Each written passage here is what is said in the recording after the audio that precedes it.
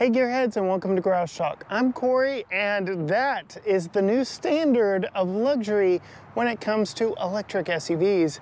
That is the 2023 Mercedes-Benz EQS SUV. In this video, I'm going to take you on a quick tour.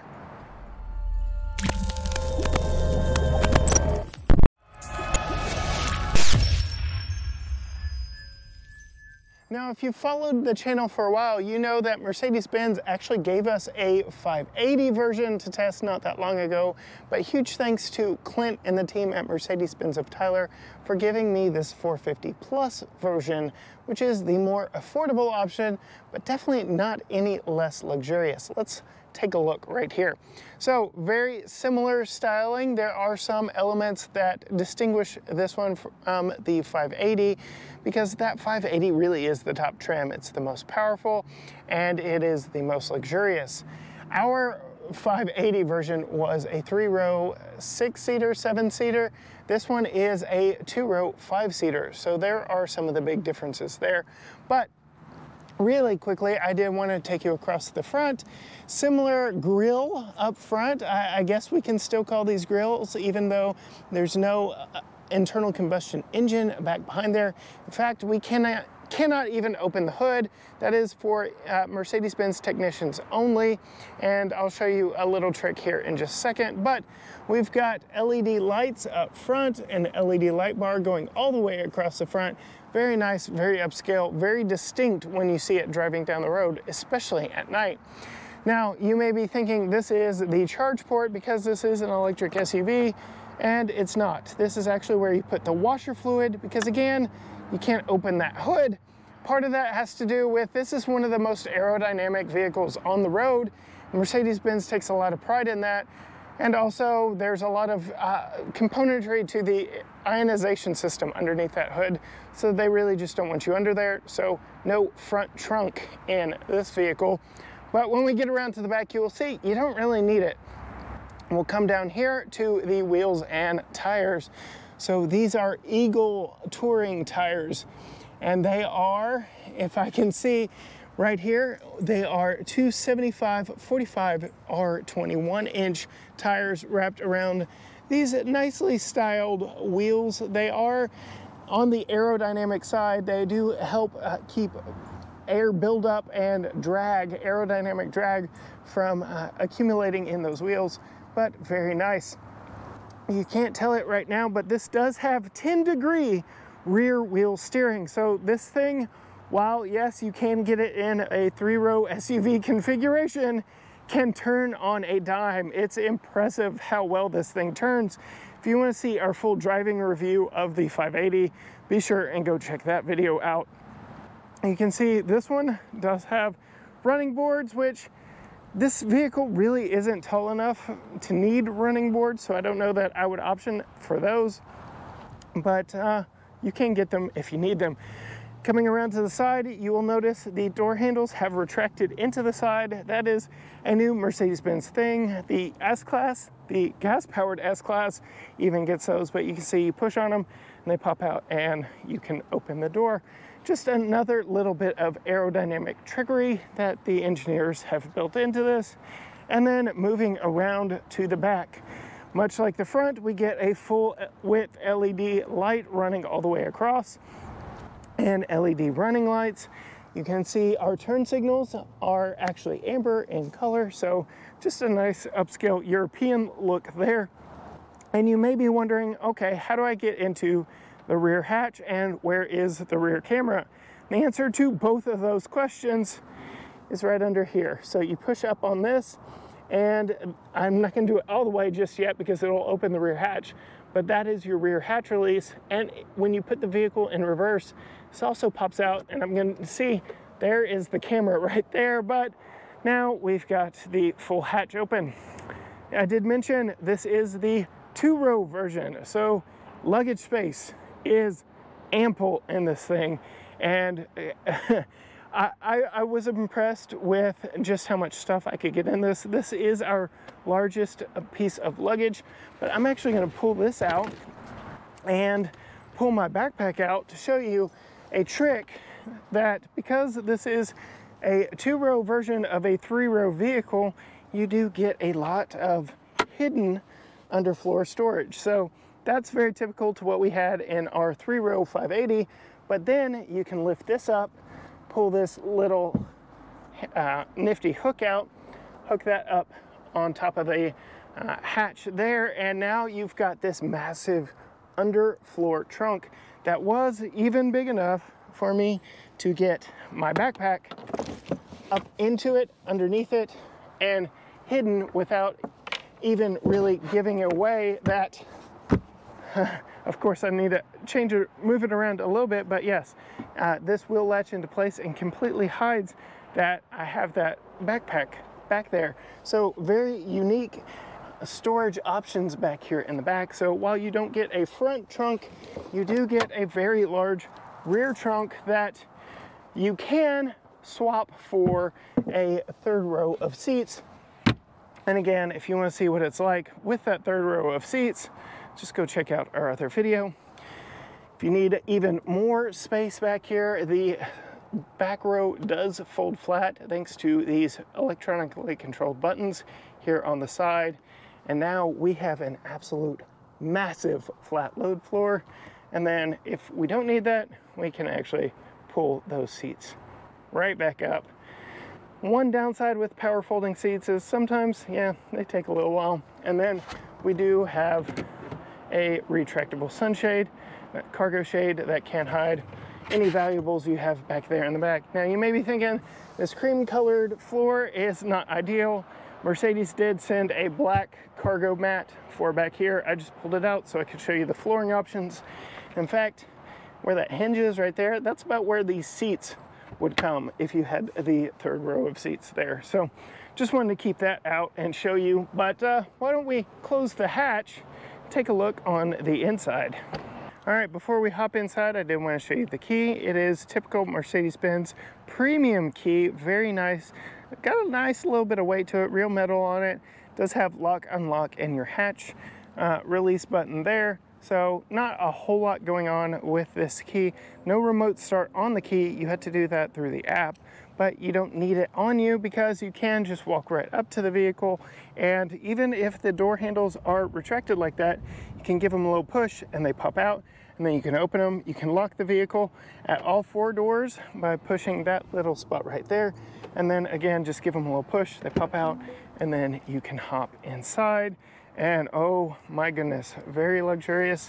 Why don't we pop right in, close the door, turn off those hazards, and appreciate the interior of this one. So again, on the 580 that we had the large, massive, in fact, hyper screen. It was a 56-inch sheet of glass across the dash.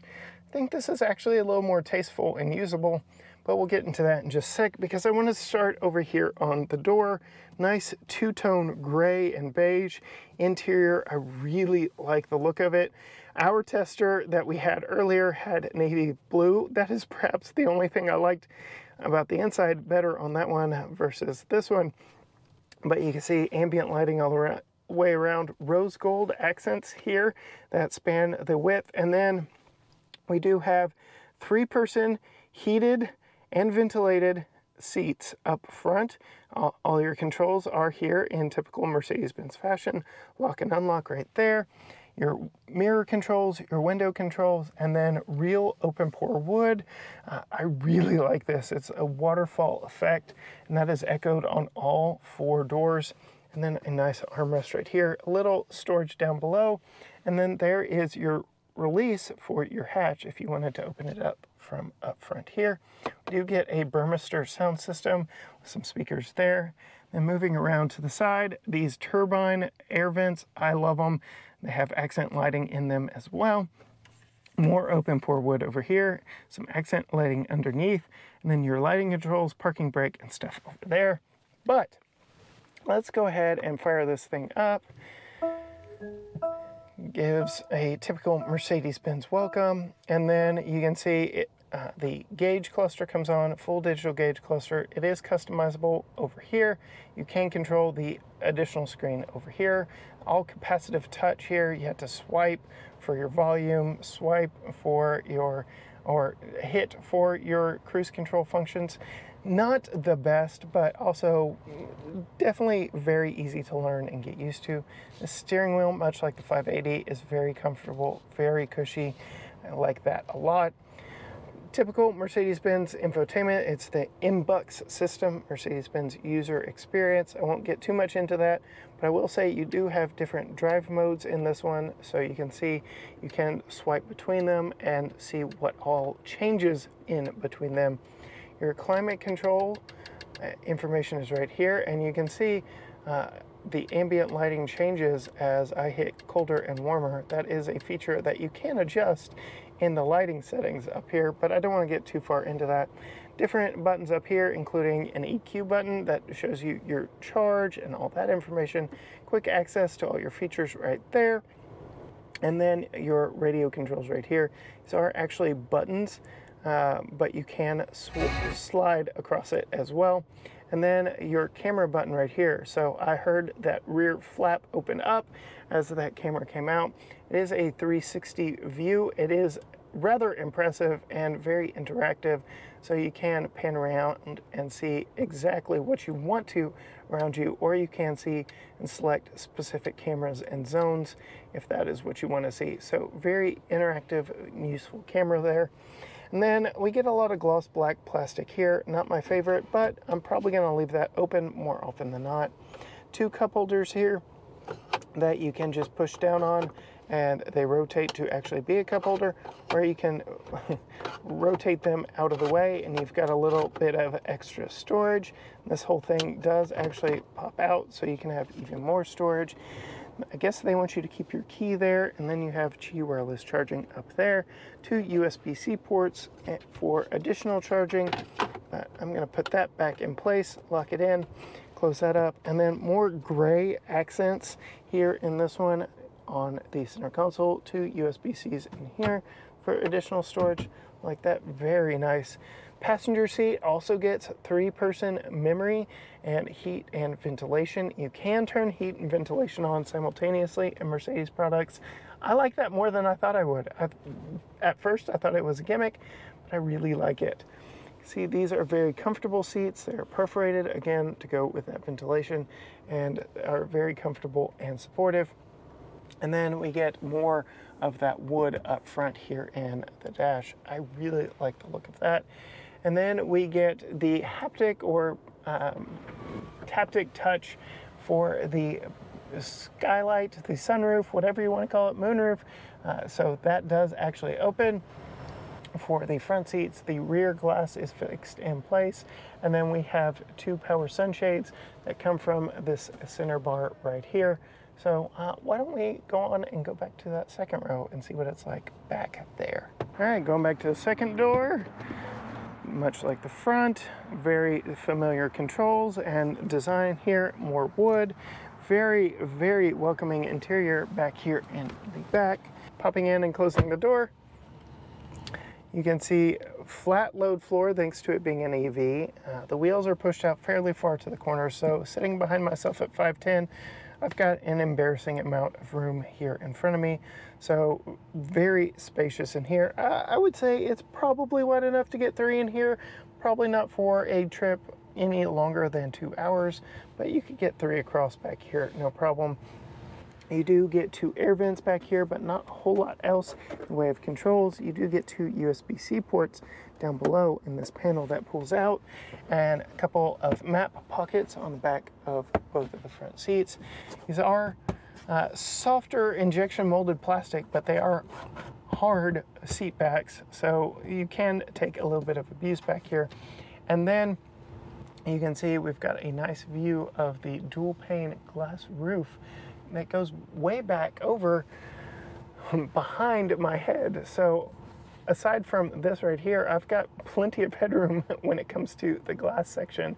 But even sitting here, I've got this nice pillow on my headrest, and I do have power controls here on the door, so I can recline it just a little bit and get really comfortable back here. I could ride back here, no problem. I've already told you in our 580 review, these ride so well, so sublime, they just kind of float over everything. We do have a center fold-down armrest here with pop-out cup holders that aren't overly complicated, but definitely are on the Mercedes side of ingenuity, if you know what that means. And then if you fold that down, you can actually pull a little strap here, there we go, and fold down this center section for a big trunk pass-through. So this is a 40-20-40 split bench, and if you needed some long items through here, you could, and that is how you access it, by pulling down the armrest and pulling this strap here and folding that down. But you can see, very comfortable, very familiar seat design to what's up front. No perforation back here because they aren't ventilated. These are not heated, but you can get heated rear seats. And then underneath this flap right here is where your rear child seat lower tethers are.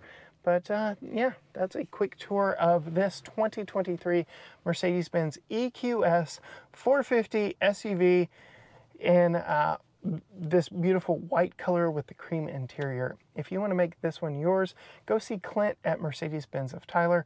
Let him know Corey sent you. If you want to see what else we are testing, because we're posting a new video every day for the month of January and a little bit into February, find us on all social media platforms: Facebook, Instagram, Twitter, TikTok, YouTube, all at GT Garage Talk, or you can go to gtgaragetalk.com. Whatever platform you're watching this on, follow, subscribe, like, ring the bell, do all those things, comment, so the algorithm knows to show you more content from us as we go throughout this month, testing and doing quick tours of vehicles from here in East Texas. But I have to take this one back to Clint over at Mercedes-Benz of Tyler. Until next time, Gearheads. Bye.